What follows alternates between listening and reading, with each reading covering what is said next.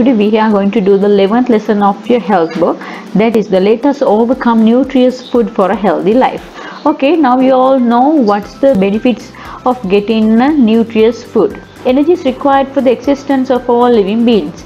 Their development and protection from diseases is provided by food. For a healthy life, it is important to prepare meals with high nutritional value and also to ensure that food does not cause any danger or harm to the body. Now we all know what are the benefits of getting nutritious food to your body, because then only you can be able to get the protection from the diseases. Especially nowadays also we are talking about the COVID-19 pandemic season, so we are facing that as well. So especially we have to maintain our immunity system to face those challenges. So likewise we have to consider about high nutritional food and their nutritional benefits as well. Over the past several years, you would have learned many facts regarding the nutrients in food, nutritional problems, and how to minimize these problems.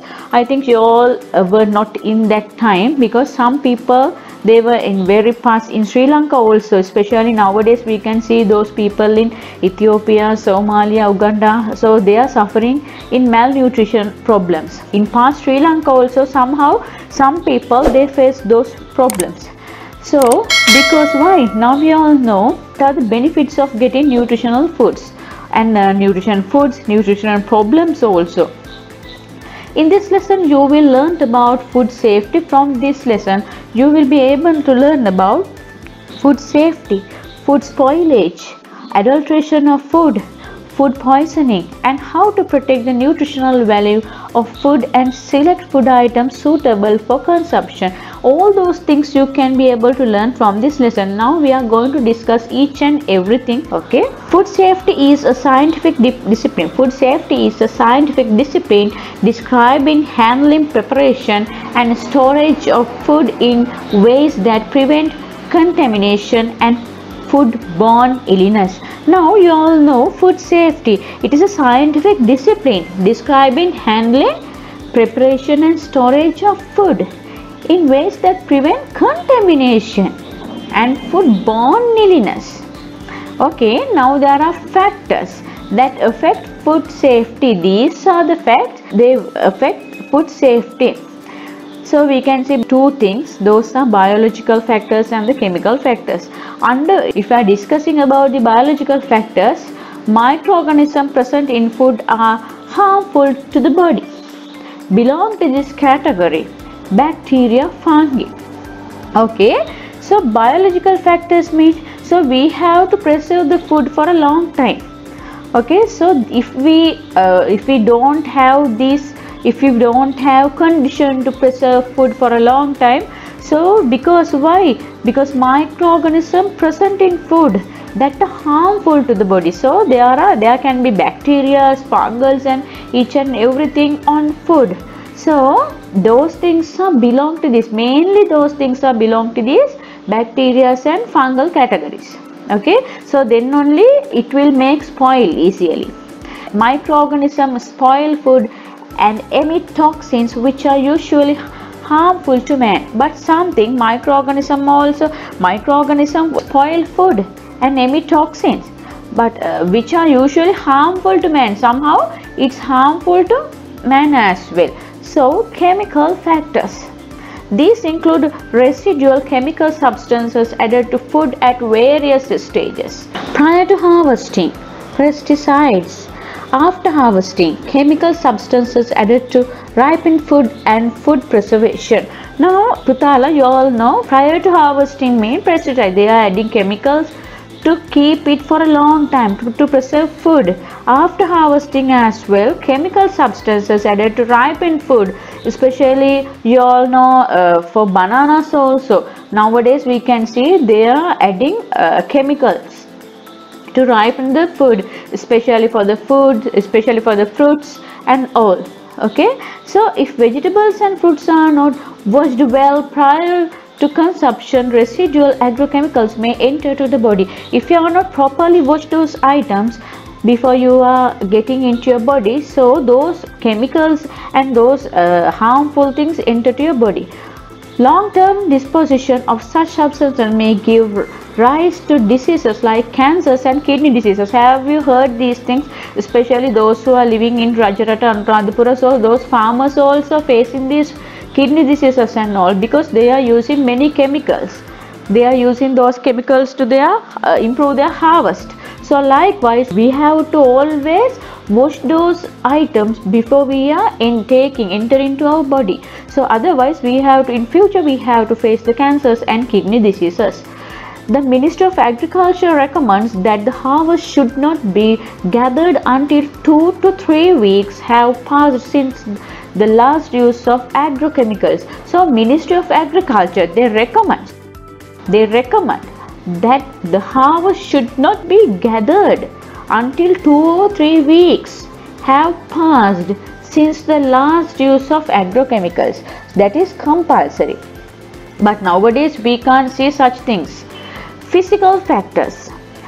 These include substances such as stones and sand, which can contaminate food during transport, storage and preparation. Numerous diseases can occur due to one or more factors related to food safety. So as the example, if we take spoiled food can give rise to vomiting and diarrhea. So physical factors as well. Okay, so these include substances such as stones and sand, which can contaminate food during transport. Have you seen when we are using cabbage or some other, especially leeks, so we can see stones and sand. And there's a problem with the storage and preparation. Numerous diseases can occur due to one or more factors related to food safety. There are many more things we have to consider. Spoiled food can give rise to vomiting and diarrhea. If we take spoiled food, so it will rise vomiting and diarrhea. And the other one is instance where action should be taken to ensure food safety. Okay, manufactured food. So now when we are growing food as well as when we are manufacturing food, also we have to consider about these things. Okay, within the farmland, adding pesticide according to recommended standards. Use of natural pest control methods, example Magusa juice. Now in our past people, so especially past farmers, they always considered about the natural chemicals. Those are natural techniques to avoid insects and reptiles, and so then they got good harvest, and people also, they had a good life, past people. But nowadays, as I told you already, many people, they are suffering with kidney diseases and many more diseases. Because why? Farmers, they used to take big harvest. They are not considering about themselves, and especially they are not considering about the consumer's self, that means ourselves. So they are using many more chemicals to their harvest. Especially that's what here they mention about adding pesticides according to recommended standards. Nowadays there are many chemicals. They are in various standards. But always farmers, they should think about the recommended standards of them. And but those people, our past people, they usually used Magusa juice.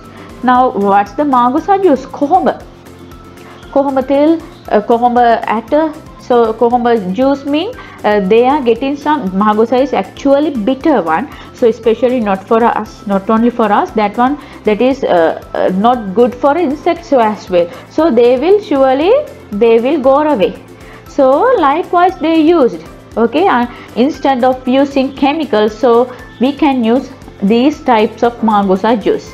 Use of organic fertilizer, ensuring cleanliness of farming equipment and farmland. So use of organic fertilizer. And the other one is ensuring cleanliness of farming equipment and farmland. Nowadays I have noticed these things, especially now these days many people, they used to grow plants and all in their home garden as well, but somehow they used to add those chemicals as well. So that is not good. So always, if you are growing something in your home garden, so you have to use those natural things to those things. Within the factory, Ensuring cleanliness of raw ingredients. Ensuring cleanliness of manufacturing environment. Ensuring cleanliness of the equipment used in the manufacturing process and the interior of the factory. Maintaining personal hygiene of staff members. Now you can see here in this picture, ensuring food safety within farmland. This is what can you say about this picture, Putala? This is really neat and well maintained area, right? So within the factory, you have, if you have a factory also in future, if you are going to maintain a factory, so you have to ensure the cleanliness of raw ingredients, okay, and ensuring cleanliness of the manufacturing environment, and ensuring the cleanliness of equipment used in manufacturing process and interior of the factory. Maintaining personal hygiene, especially we have to think about the personal hygiene of the staff members. The use of recommended artificial flavors and dyes in recommended quantities during manufactures. So the use of recommended artificial flavors. Now most things, that means most of the products we can see these things when you are considering about the ingredients, especially when you are buying a biscuit, or else if you are buying any other thing also. Now we can see, nowadays we can see there are many artificial flavors and natural flavors. So always you have to have the good knowledge about what are the flavors and dyes, okay. So they have to include those things in recommended, that means recommended quantities during manufacture, okay. There's a company ensuring food safety within factories. Now they are ensuring food safety within factories. Transport of food. Use of wooden boxes and plastic basket to prevent bruises and scratches. Now you can see in this picture, they are somehow, we can guess they are using plastic or else wooden boxes to transport the food, especially when we are transporting vegetables and especially eggs and also tomatoes. So to that means to prevent bruises and scratches, we have to maintain them into plastic containers or else wooden containers, and avoid stacking boxes one on top of the other beyond the available space. And when we transport those items in a plastic or else wooden containers also, we have to keep the gap beyond them. Use appropriate temperature settings to suit the food items, especially example, milk products should be transported maintaining the ideal temperature. If not, it will get spoiled easily. Use cover, especially chicken, especially flesh items and all, especially ice creams and all. So those things we have to maintain, that those things we have to keep in a proper ideal temperature. Use covers to prevent contamination. If you pack all together, so it will mix all together. So you have to covers and it will get spoiled easily. So always use covers to prevent contamination.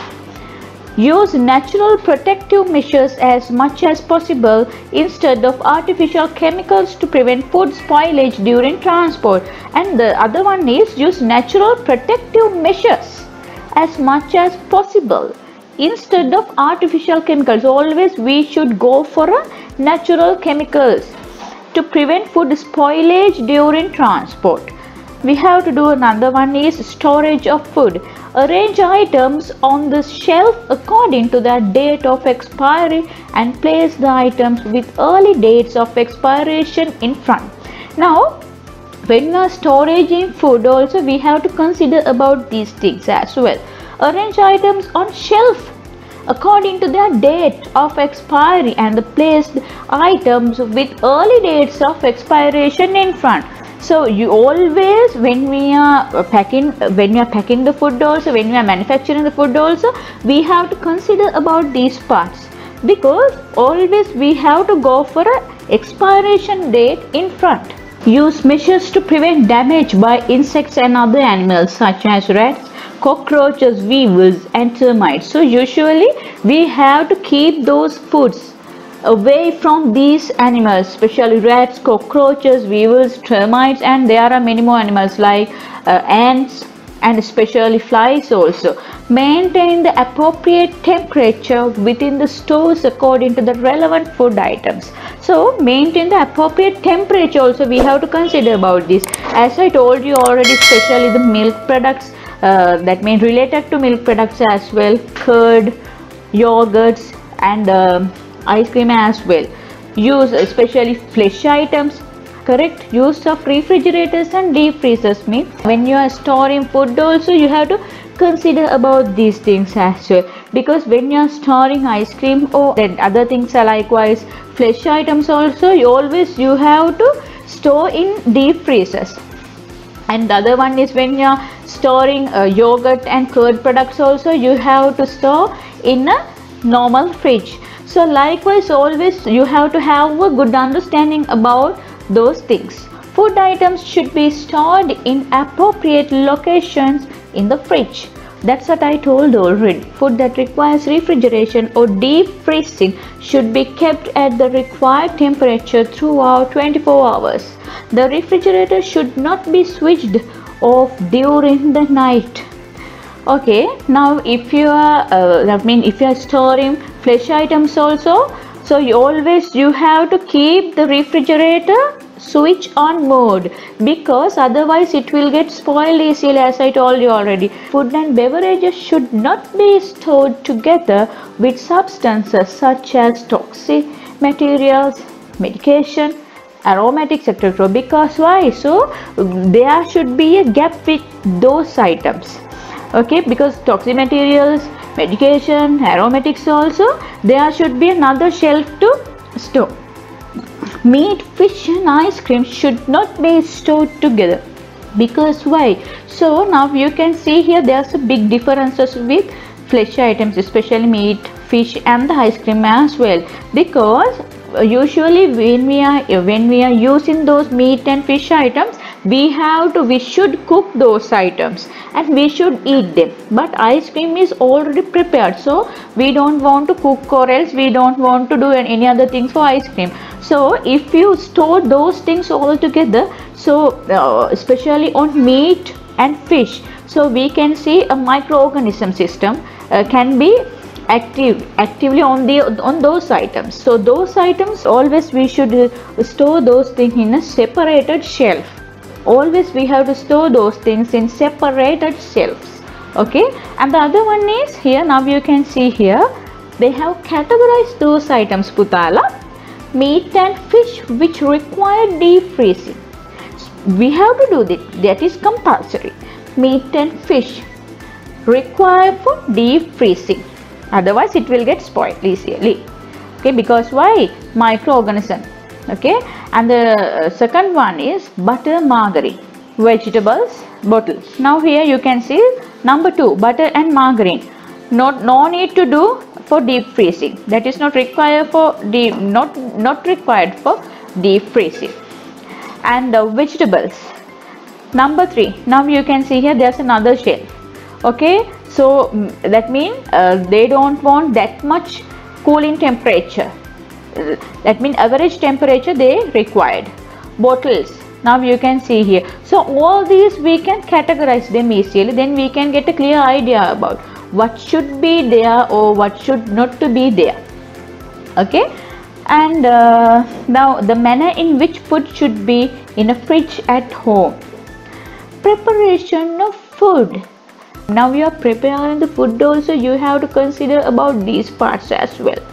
Avoid using food which has been damaged or consumed by animals. Now in some houses I have noticed this, because some houses they have rats in their home, especially some foods, especially they can't manage those foods, because why? Especially rats, they used to damage their foods as well. So those things we have to get rid of those items. Avoid using food which has been damaged or consumed by animals. Avoid using spoiled or moldy food, especially you have to get rid of those things. Avoid using spoiled or moldy food. Keep pets away from the area in which food is prepared. So usually some houses they have many pets, cats, dogs. Some people they used to share their food with those pets. So but anyway, you have to keep pets away from the area in which food is prepared. Wash hands well before preparing food. Another one is you have to wash your hands thoroughly with a soap or else hand wash before you are preparing food. Clean green leafy vegetables well, soak in salt water for some time and then use. Because why? When the farmers also, when they are growing those items also, they might, so they can add chemicals for those items. So you have to wash them with the salty water. Then only we can get in them in a good mood. Scrub and wash the outer skin of fruits well. And also you have to consider about this. You have to scrub and wash the outer skin of fruits well. In past people they don't want to do this because they are always getting those items from their natural environment. But nowadays we all have to eat chemical items, especially when you are buying apples or else when you are buying oranges also. So any that means most of the fruits also they are in a chemical mood. Because why? Especially this that means farmers and other people they used to add vaccines also to keep them for a long time. You have to always scrub and wash the outer skin of fruits well, otherwise that is not good for our body. As I told you already, can you all remember? If there are toxins and all, if you are not wash it properly, and if you enter in those things into your body also, you in future you will get cancers and kidney diseases. Wash eggs before breaking them as the shell may carry bacteria. Salmonella. Have you heard this one? Salmonella bacteria. On eggs also we can see, that means wash eggs before breaking them as. If you can see here, always you have to keep your eye on eggs, because if it is a broken egg, so you have to avoid that. You have to throw it, because there can be salmonella bacteria on eggs. And the other one is cut fruits and vegetables just before cooking to prevent browning and loss of vitamins. Always you have to cut fruits and vegetables before cooking. Okay, avoid repeated reuse of oil for frying food. Okay, nowadays, especially now if you are eating fried rice, that means shorties also, especially those who are working in restaurants, they have this experience, because most of the people they are using reused oil. Okay, so they are not throwing those things. So always you have to cook. Always you have to cook those things, especially when you are frying also, you have to always take good oil. That means not to use reuse oil for frying.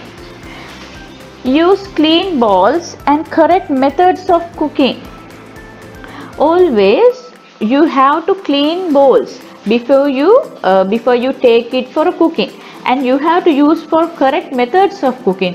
As the example, keep the lid open when boiling manioc. Especially you have to consider about this, because when you are cooking manioc also, you have to keep the lid open. You should not cover the lid when you are boiling manioc. And the other one is consumption of food. Keep food covered until consumption. Now after cooking, now you have to consider about these parts as well. Keep food covered until consumption. Avoid use of metal using clay or glass bowls and wooden or plastic spoons to serve food containing vinegar, as vinegar which contains acid will react with metal and form harmful substances. In television also I have noticed this. So nowadays, especially somehow they can argue with like this. Here they are stainless steel, so no any chemical reactions with these things, and they can argue this and that. But the actual thing is, you should avoid of metal using bowls. That means avoid use of metal. That is not good for the body. Avoid use of metal. So instead you can use clay or glass bowls and wooden or plastic spoons to serve food containing vinegar, as vinegar, which contains acid. So because why? It will react with metal and form harmful substances. Cancers also can be effects in future. Avoid consumption of foods such as potatoes, which have become green in color and many of which has been exposed to air. This is must, because avoid consumption of foods such as potatoes which have become green in color. You should get rid of those things, and many of which has been exposed air. You should throw them. You can't use those items. Avoid use of bruised or swollen, tinned or packed food. Have you noticed this? I have this experience with this, because in the salmon tin also, packed salmon, packed fish, that means packed salmon tin also, some bruised or swollen tin. Okay, because why? Inside we can't guess. Inside it may be a chemical reaction, acid reaction. So that is not good for our body. Okay, so always we should throw them. And when we are making the food also, we have to consider about these things. Okay, Putala, hope you got good knowledge about this lesson, and next day we'll meet of food spoilage.